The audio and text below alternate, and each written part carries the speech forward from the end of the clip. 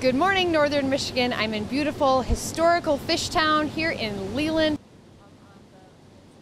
A beautiful day out here in Fishtown. I can see the boats and everyone's out here. Of course, I'm joined by Amanda Holmes, the Executive Director of the Fishtown Preservation Society. You probably know more about Fishtown than anyone, so what's a little bit of the secrets behind it? Well, first, there are hundreds of thousands of people who have passed through this place over the last 150 years. The things to know about this place it's just endless. I learn something new every day. So the idea that there is the secrets to be learned, everybody has knowledge of Fishtown, and I love it when they share it with me, whether it be photos, conversations they had. Even little kids come and have these very special experiences.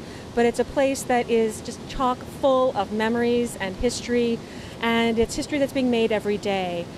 For example, the fishing boats that are out there fishing now, the fact that we still have fishing in Fishtown, commercial fishing in Fishtown, is truly special because it's not something that exists as it once did across the Great Lakes. So not only do we have this wonderful place of historic buildings, we have these boats that were built to operate here in Lake Michigan, and we have this place, and we have thousands and thousands of people who visit, and another 2,000 people of the public who support and preserve this place. I am just representing that group of people.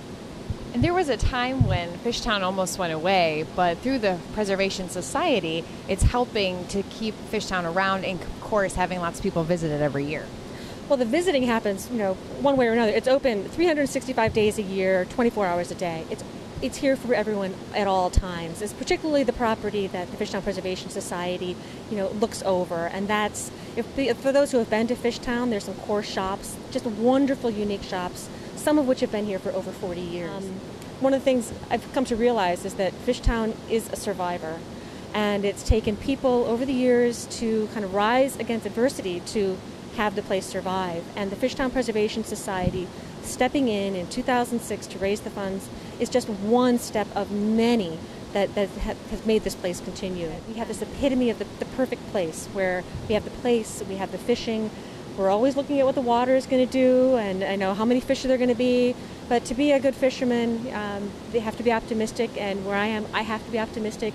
And it really brings support, and it keeps this wonderful place going.